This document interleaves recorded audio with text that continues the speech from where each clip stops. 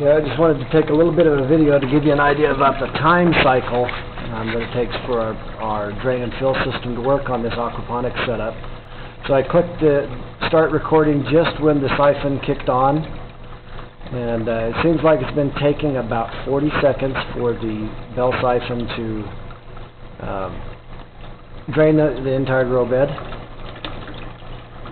Maybe a little bit less, maybe a little bit more.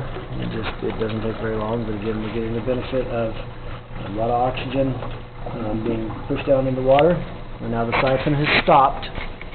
And as we move up to where the growing bed is, and the water pumping in, as we look down in there, I'm not sure how the quality of this video. That water starts filling in, and it seems like it takes between 3 and 4 minutes for it to fill. I know this could be very exciting, kind of like watching paint dry. But we'll talk a bit about the system as we wait. When we first set the system up, we attempted to pump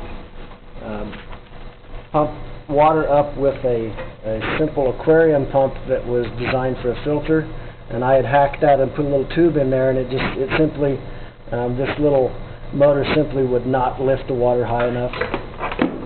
So I purchased a couple of mini submersible pumps. The one that's in the tank is this one, a 145 gallon per hour mini submersible pump, purchased from Harbor Freight Tools. It cost $14.99. I also have a slightly larger one. It's a 190 gallon per hour mini submersible pump. Both of these should have a lift capacity of somewhere around 5 feet. We're hoping that this larger tank we'll be able to use with maybe one of our larger tanks, which would be about 200 gallons of water we'll attempt to be moving. We'll have to lift about 3 feet on this. This one, our lift is approximately 2.5 feet, so it's not too bad. Check our progress on the water filling up. It's coming up there. It takes a while. We do want it to be somewhat slow. The little seedling plants we put in here are just some old seed that we started in some little peat pots. I can show you those real quick. And then we went ahead and transplanted those yesterday, and so now we have some other seeds that we put in. Hopefully we'll get maybe get a few more seedlings. We did put these plants in maybe a little sooner than what we wanted, but I just wanted to try to get the system cycling. The whole thing has been set up now for about 5 weeks, and so we've finally got it stable. We haven't done a lot of water testing to really tell where our nitrogen cycle is, but we think with the amount of fish that we have and the amount of time that they've been in there, we're probably pretty stable. And I wanted to go ahead and get the growing bed populated up with bacteria. And now we're getting pretty close for our bell siphon to kick over. We have in here, in our growing medium, we probably have about 6 inches that gets saturated and about 6 inches that stays dry. We're pretty confident that our little seedlings, the roots, will go down and find that liquid water. Looks like it's just about to kick on. And here's the amount of water we're pumping. Not a lot, but it is lifting it very nicely, and we just let it run in there, and it fills the entire growing bed.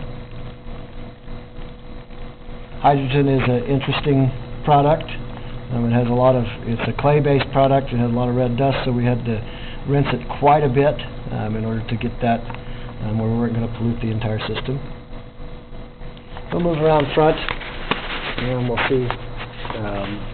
It should kick on there. It kicks on one more time. Just starting to go.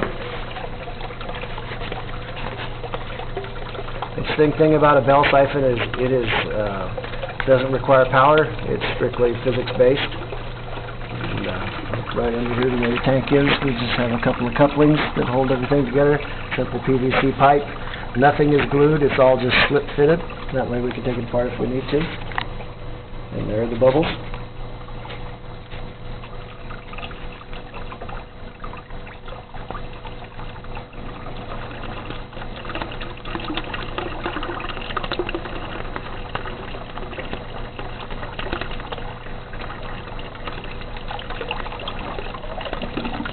And there we go, it's done. That's one entire drain and fill cycle.